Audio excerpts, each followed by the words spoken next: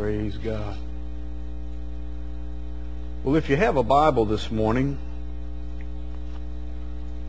I'd like for you to turn with me, if you would, to the book of Ecclesiastes.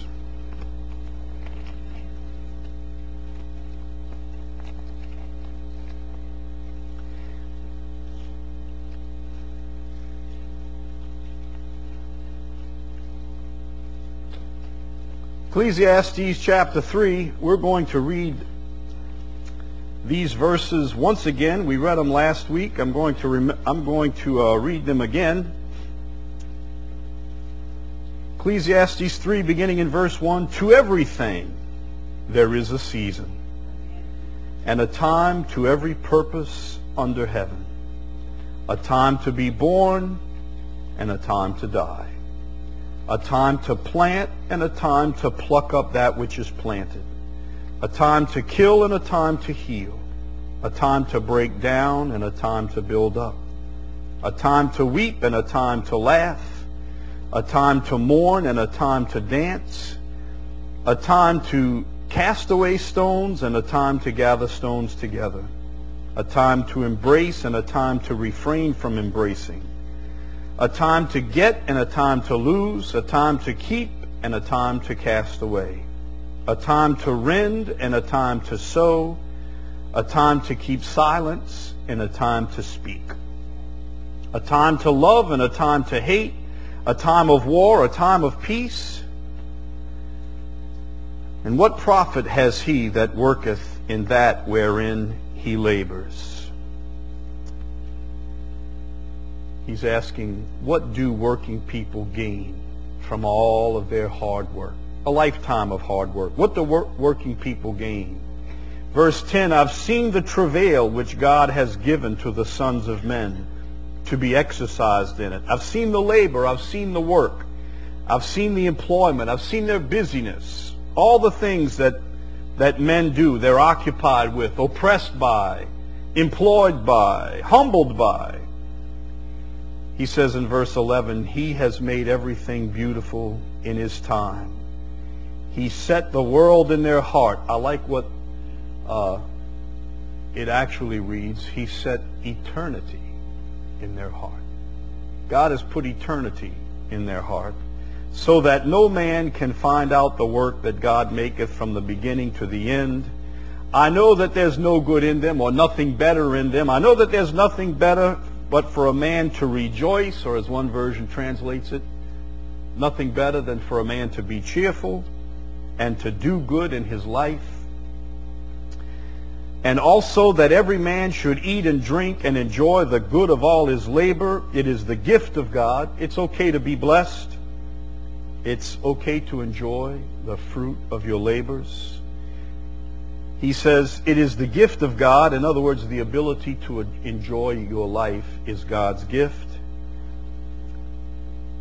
It is the gift of God. He goes on and says, I know that whatsoever God does, it shall be forever. Nothing can be put to it, nor anything taken away from it. And God does it that men should fear or reverence before him. You know, in the light of the fact that there's a day to be born and a day to die.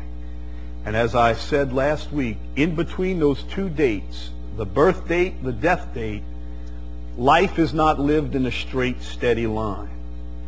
Life is more like a graph. It's up and down, peaks and valleys, highs and lows, good times, tough times, wonderful times, horrible times. But we all go from the birth date eventually to the death date. And in between all of that series of ups and downs and turns and twists, that's the stuff we call life. He tells us in verse 2, there's a time to pluck, there's a time to plant and a time to pluck up what's planted, a time for everything under the sun, right? A time to plant. Some of you like to plant flowers and work in your vegetable gardens and so on. You know that there's a particular time of the year you're supposed to do that. Certain months that you're supposed to put it in the ground. And then there's times when you know it's done and you're supposed to pull all that stuff up so it's the land can recover and you can plant again next season. There's a time to plant. There's a time to pull up. But you know what? We're all planters. Whether you have a garden in your yard or not, you are planting. In fact, by your very life, by the words you speak, you're planting into people's lives. You parents are always planting into the lives of your children. The words you speak to them, you're sowing seeds of encouragement and life and hope and faith when you talk to them about the Lord. Right? I mean, you are planting. You're planting into the people's lives all around you when you talk about the Lord. When you give your witness and your testimony, you are sowing seeds of life. There is a time to plant. Some people get to reap what you planted when they get to pray with those folks and lead them to Christ. Sometimes we may get to reap what other people have sown. You know, we get to pray with people to lead them to Christ, and we think, boy, look at that. I talked to him for 10 minutes and led him to the Lord. But what you didn't know is somebody's been praying for them for 20 years. Praying for them, sowing those seeds, telling them things about the Lord, preparing the ground, cultivating the soil, watering it. All you did was pray with them. So don't pat yourself on the back. Right?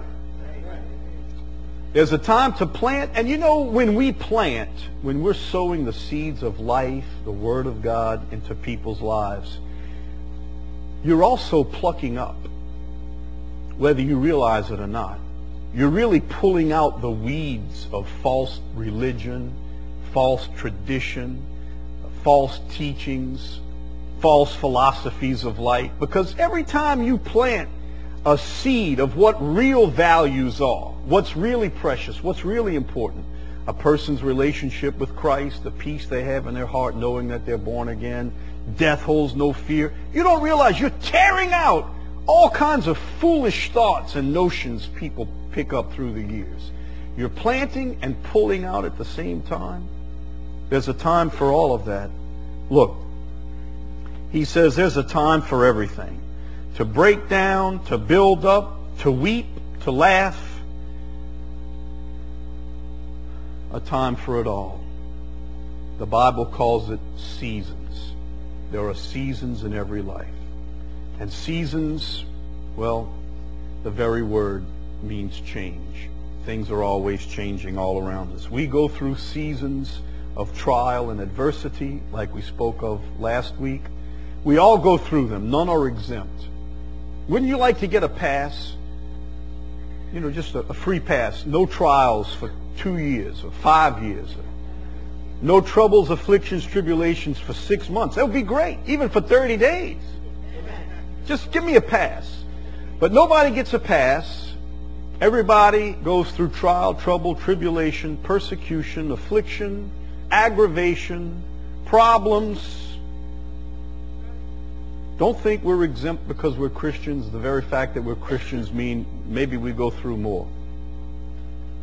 But through it all, the Lord remains faithful.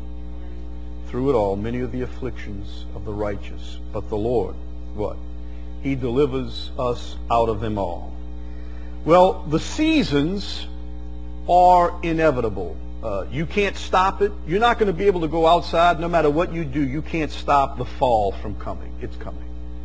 And no matter what you do, you won't be able to stop the winter from coming. It's going to happen. These seasons are inevitable.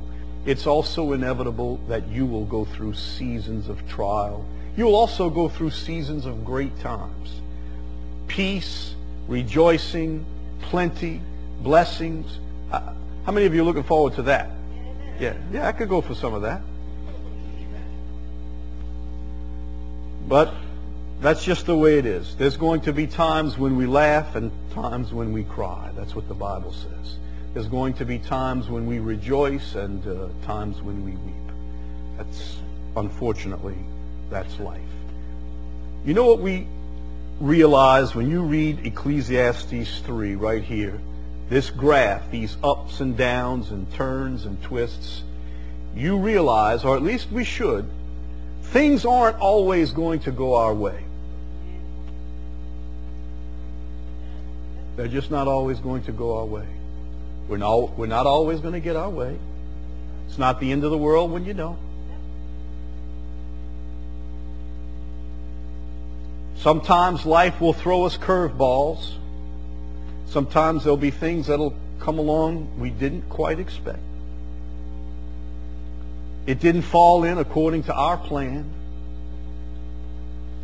So what do we do in such times?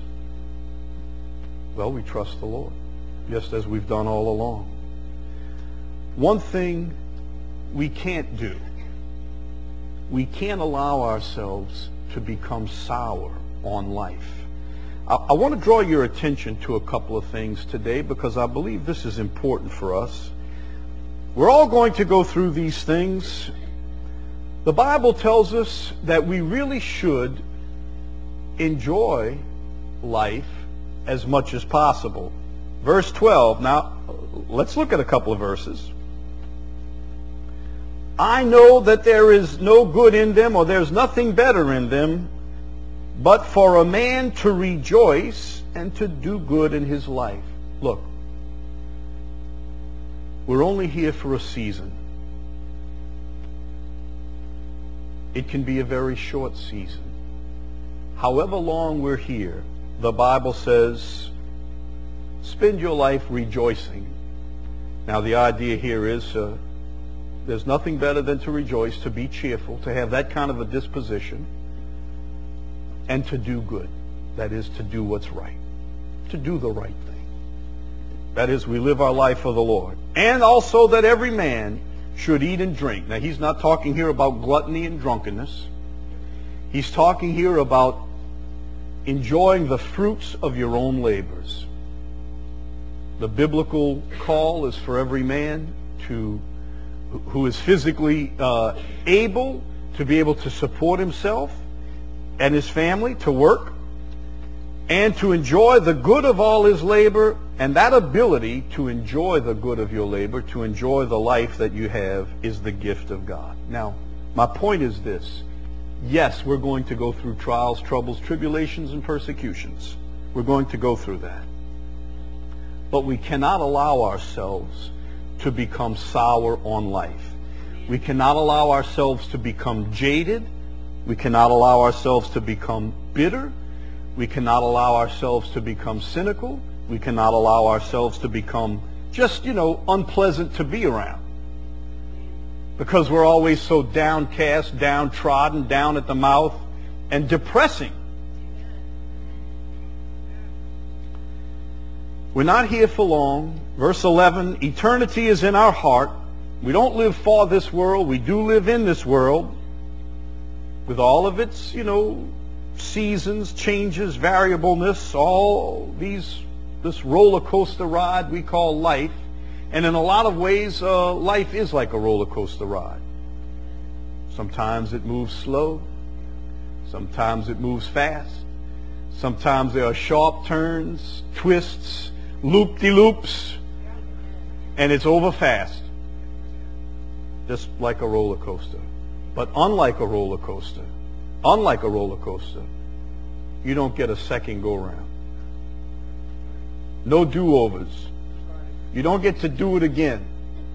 I remember the last time I rode on a roller coaster, I was in Tampa, Florida. Diane and I were there. I don't even remember why, but we were in Tampa for some reason, and there was a big old amusement park there. We decided to spend the day there. Now, when I was young, roller coaster rides were pretty neat. So I thought, I'd ride in it, get out the line. Y'all remember the Zephyr and all that, Get out of line, get in line again, ride it again, get in the line. And I don't know how I let them talk me into riding on a roller coaster. But that thing jerked us around and up and down and loop-de-loops. And I remember saying while I'm riding it, this is not fun. In fact, there is absolutely nothing about this that is fun. And if I get off of this thing, I will never do this again. I think I had whiplash for about a week after I got off of it.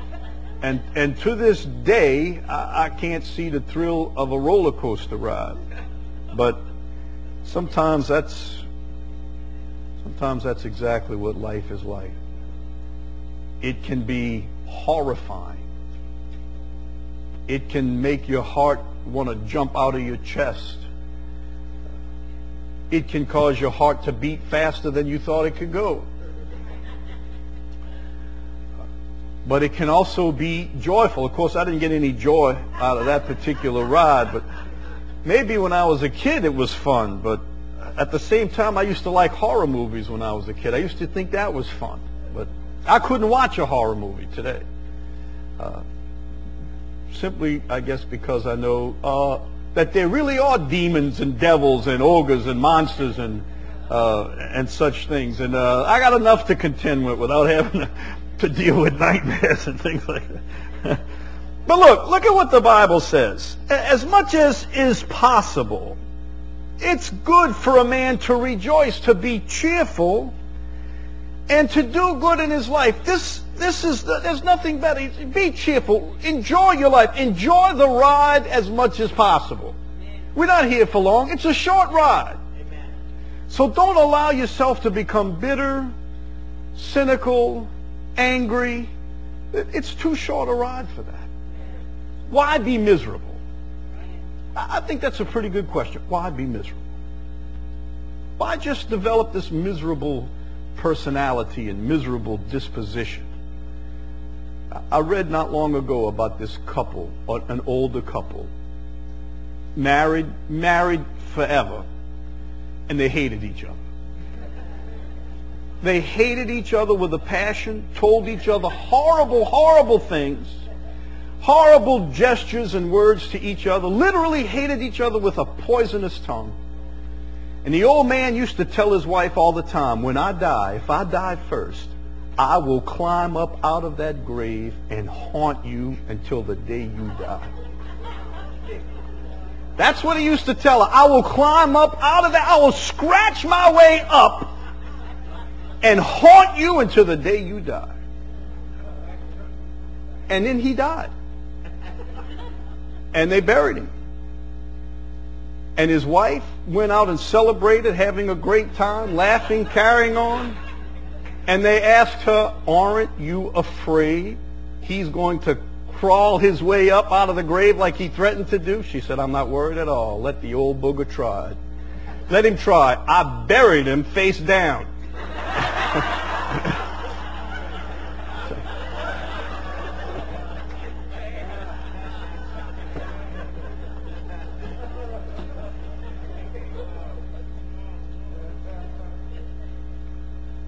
Well, why be miserable? That is cold. It was funny, but it's cold. We do have to guard ourselves, though, from picking up these unbiblical attitudes towards life. Do you know what? It's possible for a Christian to become so jaded and so sour that they're actually miserable to be around. Don't allow trials and adversities to poison our attitude and to poison our outlook on life, so that it makes a person virtually want to give up. I've been around Christians. Actually, all they do is say, I wish I was dead. I just long to die. That's all I'm looking forward to, is dying. I just want to die. Life is hard. Life is miserable. I hope you know that that's the wrong attitude to have. Now, Paul said, the Apostle Paul said, look, I'm ready to die. But he didn't say, I wish I was dead. Hello. That's right. He said, I'm ready. As far as, being ready with God, right with God, spiritually right, I've fought a good fight. I've kept the faith. He said, I'm ready to die. I'm ready. I'm ready. If death comes for me, I'm ready. But he didn't say, I wish I was dead.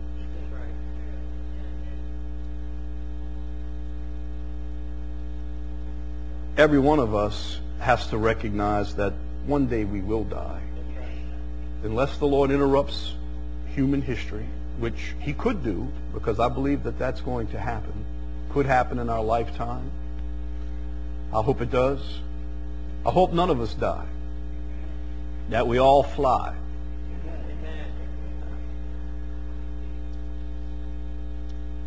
But you know, the Apostle Paul, even all the trials, troubles, afflictions, persecutions, beatings, torture, imprisonment, repeated arrests and beatings, all the things he went through, he never said, I wish I was dead. He never said, I just give up on life. No, he said, for me to live is Christ, and to die, well, that's even better. To die is gain. To die is gain. But to live, every day to live, is Christ. That's the proper Christian attitude. Whatever life hands us, whatever our circumstance, we should follow the pattern of the apostles and the Lord himself. What did Paul say when he was in a Philippian jail? Well, he wrote to the church and said, you need to rejoice in the Lord all the time. And again, I say rejoice. In fact, the epistle that we call the Epistle of Christian Joy was written from prison. Paul wrote it from a jail cell. He wasn't complaining, murmuring, grumbling, saying, I wish I was dead. When they arrested him and beat him and put his feet in stocks and bloodied back and all beat up, bruised, and battered, he's singing praises to God in the middle of a jail cell. He wasn't moaning and groaning, saying, I wish I was dead. Come on, y'all. Whatever his circumstances, he rejoiced. Now, I know that couldn't have been easy. I know it couldn't have been easy. Because when you're in pain, when you hurt, it's hard to think outside or beyond your own pain. It's hard to think outside or beyond your own agony. But here's the capacity of this man of God, and it's the capacity you and I should have.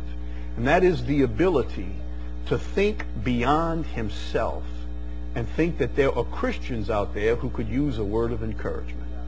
So in the midst of all of his agony, pain, and heartbreak, he writes to them and says, rejoice in the Lord always. And again, I say rejoice. He wasn't self-absorbed, right? But he was absorbed with the things of God, the work of God, the Word of God. I do know that there can be times of trial and trouble in our lives. There can be times of such devastating hurt or loss that you might be tempted to think, I'd just be better off dead.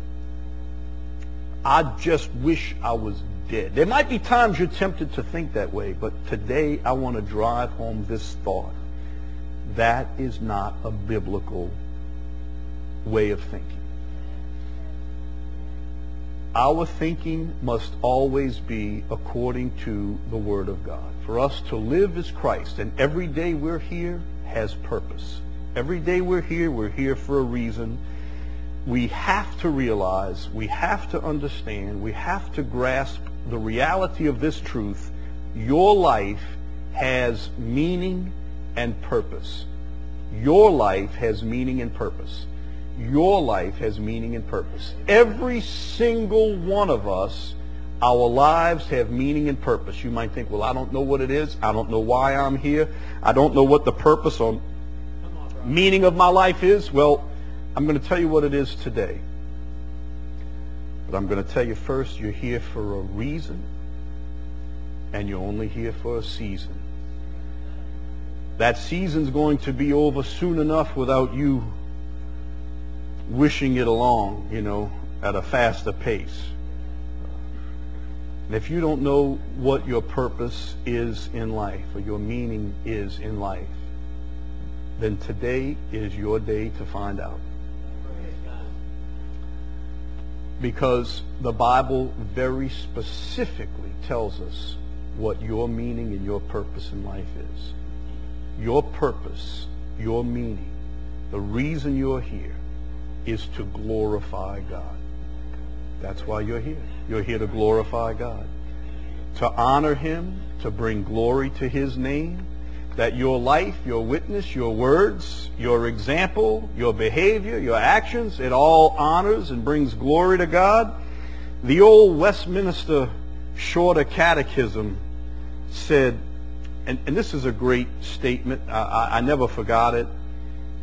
It said, the chief end of man, that is the ultimate purpose, the reason, the very reason for our existence. The chief end of man is to glorify God and to enjoy him forever. To glorify God and to enjoy him forever. You know, the philosophers throughout life, the old Greek and Roman philosophers always pondered the meaning of life. Why are we here? What is this all about? That really has, it's a pretty good question even today, especially with all of this new evolutionary thought, you know, all the new evolutionary books and things like that. If evolution is true, we're here for no purpose and no meaning whatsoever. All we do is take up space. Our life is no more valuable than the life of a rabbit, a frog, a dog, a cat, a skunk, or anything else. Our life has no more meaning or purpose than any other critter. If evolution is true. But if we are created, if in fact man is the direct work of God, a creator, then life has a meaning and life has a purpose, and life doesn't end at the grave.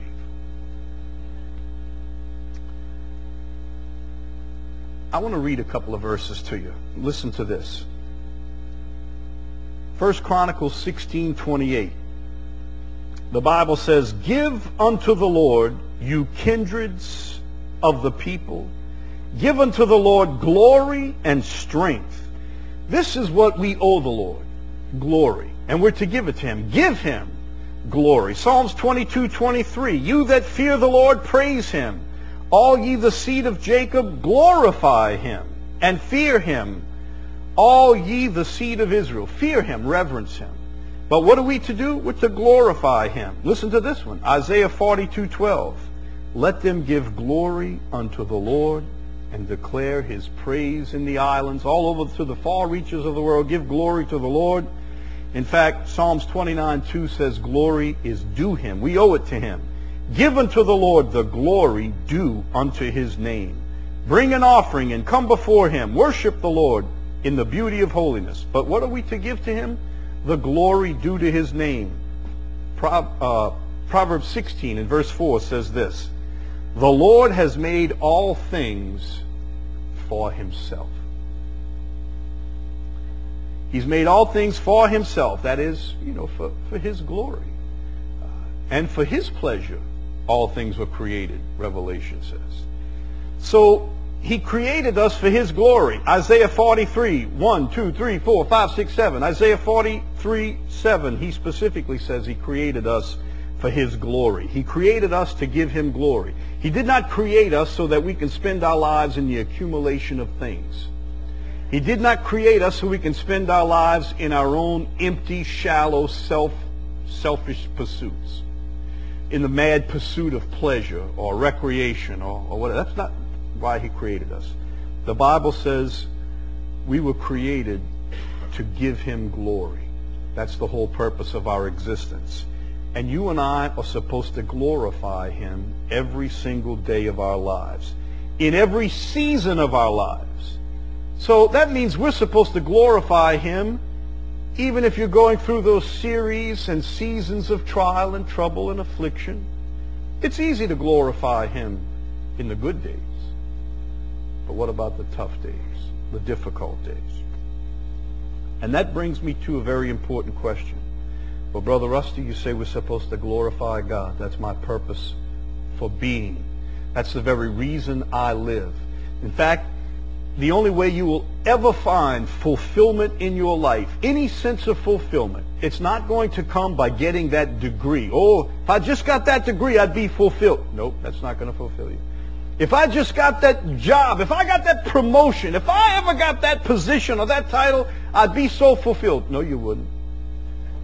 If I could just get that new car, that's what I want, that new car, that new house, the new furniture, the new clothes. If I can just get that, I'll be so fulfilled. Nope, you won't. Not for long. One thing alone will fulfill you and fill the void in your life, and that is that you give your life to the glory of God. You live your life to the glory of God, for His glory. That is your purpose. And apart from fulfilling that purpose, you'll never have peace. You'll never have joy. You'll never have rest. You'll never have any sense of purpose. None whatsoever. In every season of our life. Okay, I'm supposed to glorify Him. How do I do that? How do I glorify God? What can I do to glorify God? I'm just the average Joe. I mean, I'm not some big name evangelist, preacher, teacher. I'm just a worker. I'm a blue-collar worker. I'm a housewife. I'm unemployed. How do I glorify God? I'm a plumber, a mechanic, or whatever. How can I glorify God with my life? I'm so glad you asked.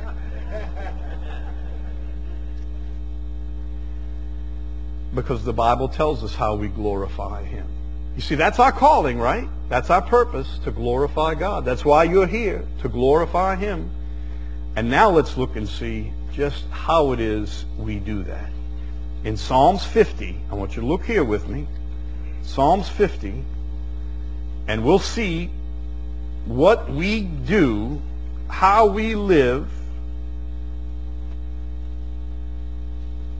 to glorify God. Psalms 50 and verse 23.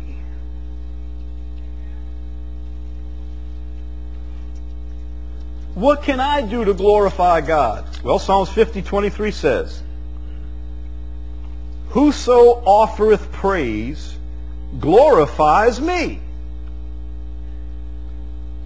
And to him that ordereth his conversation aright will I show the salvation of God." Wait, how do I glorify the Lord? Well, you glorify the Lord right here. You offer praise. Whoso, now that means whoever. Whoever offereth, offer, to offer up, that means to sacrifice. Remember how Hebrews 13 speaks of the sacrifice of praise? By Him, therefore, let us offer the sacrifice of praise unto God continually. That is the fruit of our lips, giving thanks to His name. It's the language of the altar. We're to offer the sacrifice of praise. Continually, by the way, not just occasionally. But whoever offers praise to God glorifies God. And the word, of course, praise means adoration, worship, veneration. It literally means to extend the hand. To extend the hand. It has, many different shades of meaning. It means confession, because in our praise and worship and adoration and the extension of our hands, we confess our sins. We confess our faith. We confess our love for the Lord. That's all part of praise. Whoso offereth praise glorifies me. That's what God says. We offer up this praise and we honor the Lord. We extend our hands in submission, in surrender, in adoration and worship, in confession of sin, in our thanksgiving towards God for all of His goodness. It's also interesting that the word praise has to do with singing as well. Strong translates it a choir of worshipers. So it has to do with our singing to the Lord, honoring Him with our voices. Remember, it's the fruit of our lips giving thanks to His name, Hebrews 13:15. Psalms 86 and verse 12, listen to this. "I will praise you, O Lord my God, with all my heart. I will glorify your name forever." You see, we're to glorify Him. You glorify Him with that praise, with your mouth of praise, worship, thanksgiving, adoration, confession of sin, confessing your love for him, your thanksgiving towards him. All of this is included in the idea of praise. And in this, we glorify God. Why are we here, by the way? To glorify God. What is our purpose? To glorify God. What is your very reason for existence? To fulfill all of your sensual desires? To gratify your every craving? No. You're here to glorify God. The very purpose, the very reason for your existence, to glorify God. How do we glorify him? We honor him. We praise him. We worship him. We express to him our adoration, our love, our thanksgiving. We confess to him our sins. We confess to him our faith, our joy, our appreciation. All of this is a part of praise. Nowhere in here do I see where expressions of bitterness, complaint, anger, sourness of heart and mind is a part of our adoration of the Lord. Nor do I see where a sour outlook on life glorifies the Lord.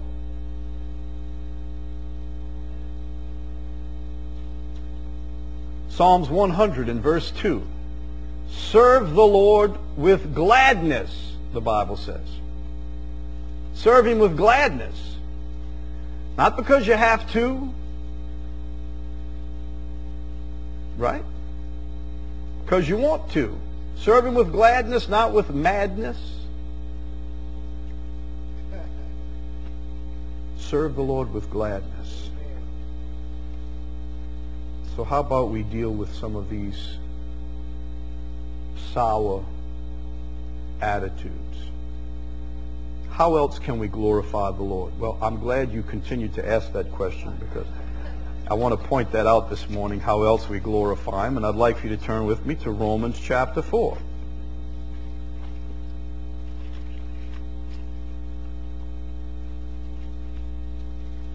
Perhaps you hadn't thought of it this way, but this is the way we must think of it.